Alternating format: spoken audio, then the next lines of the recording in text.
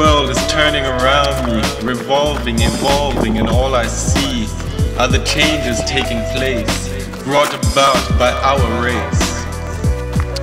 We know the world is warming, we see it howling and storming, we hear it calling and bawling, as we see our trees and forests falling. Yet we still continue to emit, and still we cannot admit that the changes are our fault, even if our emissions could halt. If only our humanity could grow while letting climate change slow, then we can let our children live a future life that only we can give. Let us make sure that the present in the future will not be spent. We must redirect our growth. Let us make that our oath. We can effectively work together and responsibly keep our weather. It is time to get off the coal and oil, or else we may certainly have to boil.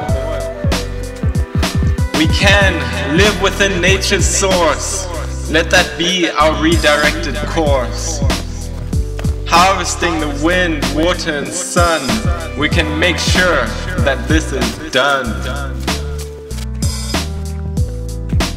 While we're living beyond our means, this cannot be good for our teens. So in the name of the youth, I really want to speak the truth. Leaders, be bold and strong, or else we will say so long.